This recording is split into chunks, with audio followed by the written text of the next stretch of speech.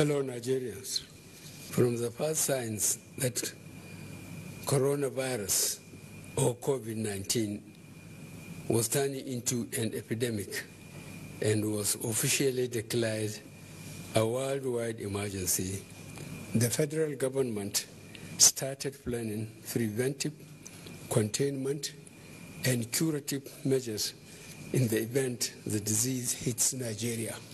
The whole instruments of government are now mobilized to confront what has now become both a health emergency and an economic crisis. Nigeria, unfortunately, confirmed its first case on 27 February 2020. Since then, we have seen the number of confirmed cases rise slowly. By the morning of March 29, 2020, the total confirmed cases within Nigeria has risen to 97. Regrettably, we also had our first fatality, a former employee of PPMC who died on 23 March 2020. Our thoughts and prayers are with his family in these very difficult times. We also pray for quick recovery for those infected and undergoing treatment. As of today, COVID-19 has no cure. Scientists around the world are working very hard to develop a vaccine. We are in touch with these institutions as they work towards a solution that will be certified by international and local medical authorities within the shortest possible time. For now, the best and most efficient way to avoid getting infected is through regular hygienic and sanitary practices, as well as social distancing. As individuals, we remain the greatest weapon to fight this pandemic. By washing our hands regularly with clean water and soap, disinfecting frequently used surfaces and areas, coughing into a tissue or elbow, and strictly adhering to infection-prevention control measures in health facilities, we can contain this virus. Since the outbreak was reported in China, our government has been monitoring the situation closely and studying the various responses adopted by other countries. Indeed, the Director General of the Nigerian Center for Disease Control was one of the 10 global health leaders invited by the World Health Organization to visit China and understudy their response approach. I am personally very proud of Dr. Ihekweazu for doing this on behalf of all Nigerians. Since his return, the NCDC has been implementing numerous strategies and programs in Nigeria to ensure that the adverse impact of this virus on our country is minimized. We ask all Nigerians to support the work the Federal Ministry of Health and NCDC are doing, led by the Presidential Task Force. Although we have adopted strategies used globally, our implementation programs have been tailored to reflect our local realities. In Nigeria, we are taking a two-step approach. First, to protect the lives of our fellow Nigerians and residents living here, and second, to preserve the livelihoods of workers and business owners to ensure their families get through this very difficult time in dignity and with hope and peace of mind. To date, we have introduced healthcare measures, border security, fiscal and monetary policies in our response. We shall continue to do so as the situation unfolds. Some of these measures will surely cause major inconveniences to many citizens, but these are sacrifices we should all be willing and ready to make for the greater good of our country. In Nigeria's fight against COVID-19, there is no such thing as an overreaction or an underreaction.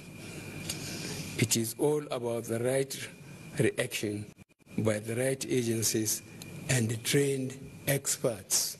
Accordingly, as a government, we will continue to rely on guidance of our medical professionals and experts at the Ministry of Health, NCDC, and other relevant agencies through this difficult time.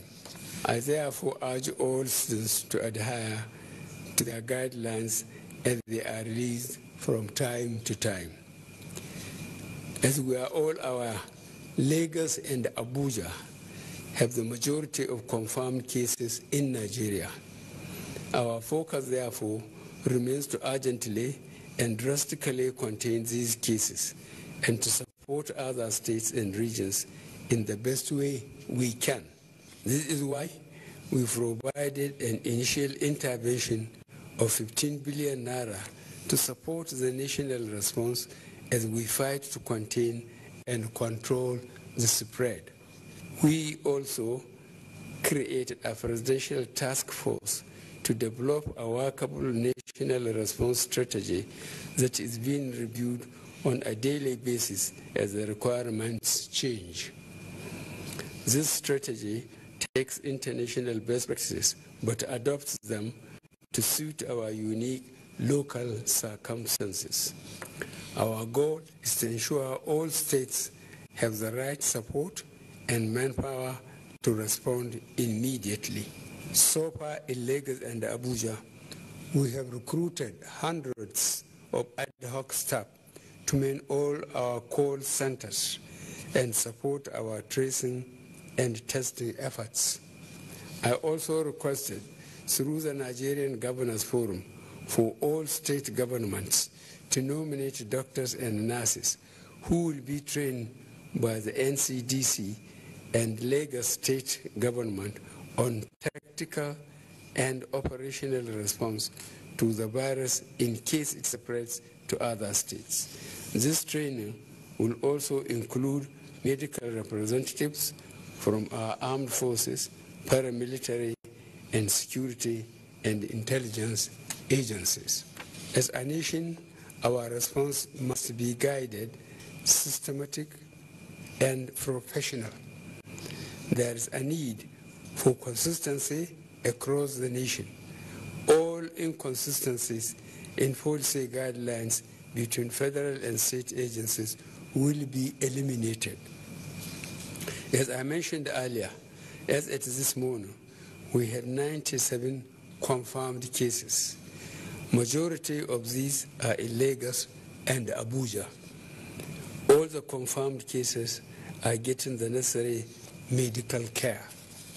Our agencies are currently working hard to identify cases and people these patients have been in contact with. The few confirmed cases outside Lagos and Abuja are linked to persons who have traveled from these centers. We are therefore working to ensure such interstate and interstate movements are restricted to prevent further spread. Based on the advice of the Federal Ministry of Health and the NCDC, I am directing the cessation of all movements in Lagos and the FCT for an initial period of 14 days with effect from 11 p.m. on Monday, 30th March 2020. This restriction will also apply to Ogun State due to its close proximity to Lagos and the high traffic between the two states. All citizens in these areas are to stay in their homes. Travel to or from other states should be postponed. All businesses and offices within these locations should be fully closed during this period. The governors of Lagos and Ogun states, as well as the minister of the FCT, have been notified.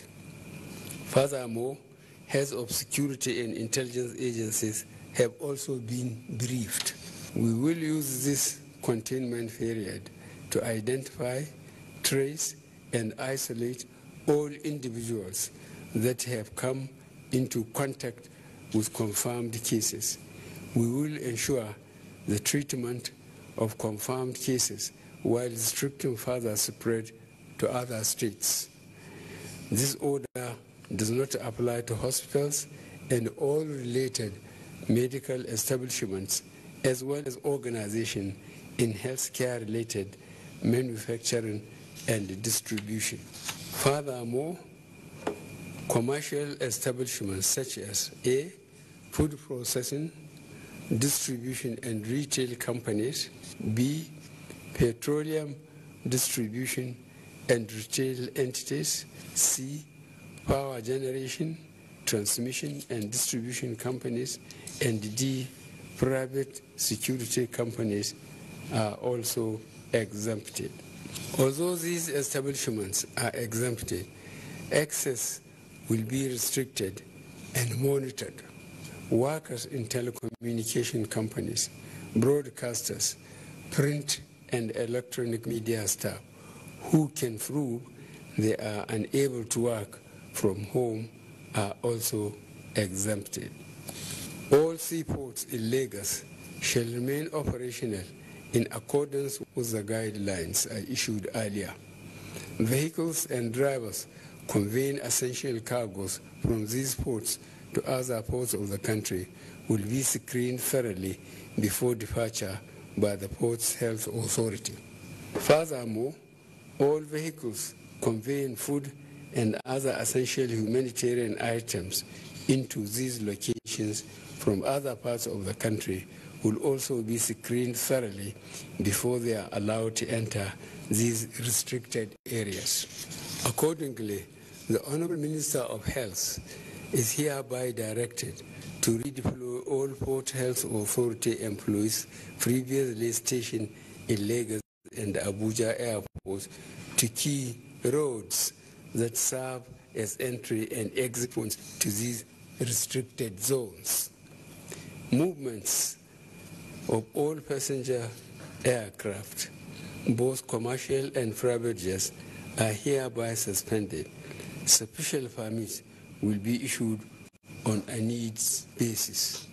We are fully aware that such measures will cause much hardship and inconvenience to many citizens, but this is a matter of life and death.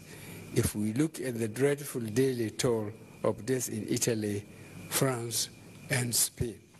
However, we must all see this as our national and patriotic duty to control and contain the spread of this virus. I will therefore ask all of us affected by this order to put aside our personal comfort to safeguard ourselves and fellow human beings. This common enemy can only be controlled if we all come together and obey scientific and medical advice. As we remain ready to enforce these measures, we should see this as our individual contribution in the war against COVID-19. Many other countries have taken far stricter measures in a bid to control the spread of the virus with positive results. For residents of satellite and commuter towns and communities around Lagos and Abuja, whose livelihoods will surely be affected by some of these restrictive measures, we shall deploy relief materials to ease their pains in the coming weeks. Furthermore, Although schools are closed, I have instructed the Ministry of Humanitarian Affairs, Disaster Management, and Social Development to work with state governments in developing a strategy on how to sustain the school feeding program during this period without compromising our social distancing policies. The Minister will be contacting the affected states and agree on detailed next steps. Furthermore, I have directed that a 3-month repayment moratorium for all trader money, market money, and farmer money loans be implemented with immediate effect. I have also directed that a similar moratorium be given to all federal government-funded loans issued by the Bank of Industry, Bank of Agriculture, and the Nigerian Export-Import Bank.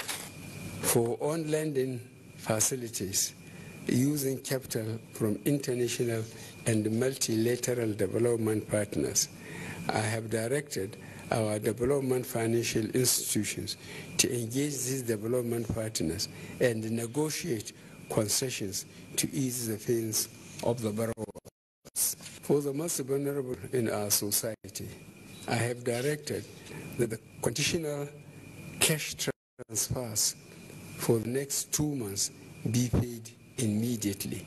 Our internally displaced persons will also receive 2 months of food rations in the coming weeks. We also call on all Nigerians to take personal responsibility to support those who are vulnerable within their communities, helping them with whatever they may need. As we all pray for the best possible outcome, we shall continue planning for all eventualities. This is why I directed that all federal government stadia, pilgrims camps, and other facilities be converted to isolation centers and makeshift hospitals. My fellow Nigerians, as a government, we will avail all necessary resources to support the response and recovery. We remain committed to do whatever it takes to confront COVID-19 in our country. We are very grateful to see the emerging support of the private sector and individuals to the response, as well as our development partners. At this point, I will ask that all contributions and donations be coordinated and centralized to ensure efficient and impactful spending. The Presidential Task Force remains the central coordinating body on the COVID-19 response. I want to assure you all that government ministries, departments, and agencies with a role to play in the outbreak response are working hard to bring this virus under control. Every nation in the world is challenged at this time, but we have seen countries where citizens have come together to reduce the spread of the virus. I will therefore implore you again to strictly comply with the guidelines issued and also do your bit to support government and the most vulnerable in our communities. I will take this opportunity to thank all our public health workforce, healthcare workers, port health authorities, and other essential staff on the front lines of the response for their dedication and commitment. You are true heroes. I thank you all for listening. May God continue to bless and protect us all.